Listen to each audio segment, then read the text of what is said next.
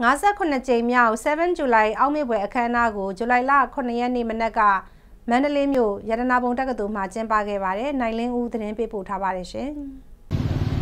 59ကြိမ်မြောက်7 July အောက်မေ့ပွဲအခမ်းအနားကိုရတနာပုံတက္ကသိုလ်ကျောင်းသားများတမကဥဆောင်လုပ်တာပါ။အခမ်းအနားမှာတမကအလံလေးပြူတာခေတ်ဆက်ကြာဆုံးခဲ့တဲ့ကျောင်းသားတွေကိုလေးပြူတာ7 July ဖြစ်ပေါ်လာတဲ့အကြောင်းရှင်းပြတာတွေကြပြရွတ်ဆိုတာတွေပြုလုပ်ခဲ့ပါတယ်။တမိုင်းမှာတမကအစာအုပ်ဖြိုချခံရတာနဲ့ကျောင်းသားတွေသွေးမြေကျခဲ့ရတာကိုမမေ့ဘူးဆိုတာသိစေချင်လို့ဒီအခမ်းအနားကိုလုပ်တာလို့ရတနာပုံတက္ကသိုလ်ကျောင်းသားများတမကပြန်ကြားရေးတာဝန်ခံကပြောပါတယ်။ဒီ7 July နဲ့အခမ်းအနားဘာလို့လုပ်ပြရပေါ့ဒီခုချိန်မှာ7 July ဒီ59နှစ်မြောက်ပြည့်မြောက်ခဲ့ပြီဒီ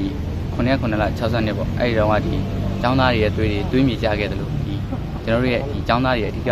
နေရာစူးစီးရရဲ့ဖြစ်တဲ့ဒီကျောင်းသားတမကအစာအုပ်ရဒီအာနာရှင်ပေါ့ဆက်အာနာရှင်တွေကစတင်ပြီးတော့စတင်ဖြိုးခဲ့တယ်မြန်မာပြည်ရဲ့ဒီတမိုင်းမှာလဲပေါ့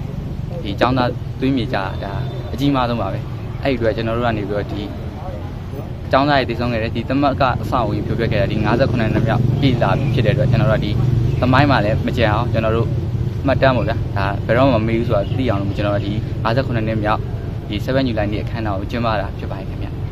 ရတနာပုံတက္ကသိုလ်မှာလုပ်တဲ့7 July အောက်မေ့ပွဲအခမ်းအနားမှာကျောင်းသားတွေတက်ရောက်မှုနည်းခဲ့ပါတယ်အရင်နှစ်တွေတုန်းကကျင်းပတဲ့7 July အောက်မေ့ပွဲအခမ်းအနားမှာစာပေဟောပြောပွဲတွေထည့်ပေးခဲ့ပေမဲ့ဒီနှစ်မှာတော့အခက်အခဲတွေကြောင့်ဟောပြောပွဲမထည့်ဖြစ်ခဲ့ဘူးလို့သိရပါတယ်နောက်နှစ်မှာတော့7 July အောက်မေ့ပွဲအခမ်းအနားမှာစာပေဟောပြောပွဲထည့်နိုင်အောင်လုပ်သွားမယ်လို့ပြောပါတယ်လက်ရှိကျွန်တော်တို့အခုအခမ်းအနားမှာလူနေနေပေါ့နော်လူနေနေတာဒီနေ့လောက်တာအကြောင်းရင်းကတော့ကျွန်တော်7 July ဆိုပြီးလုပ်ပြီးတော့အချင်းချင်းလုပ်တာအချင်းချင်းလုပ်တော့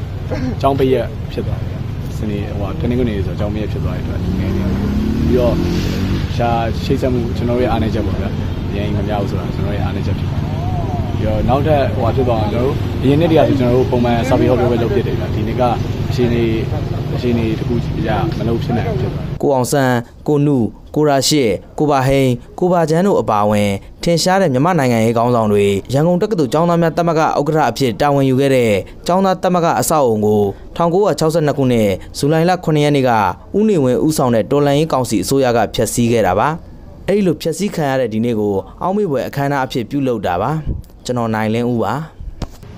ကြည်စံတွေပြန်ဝဲသွားခဲ့တာမခန်းတော့တဲ့သွေးဆက်တွေကြားခဲ့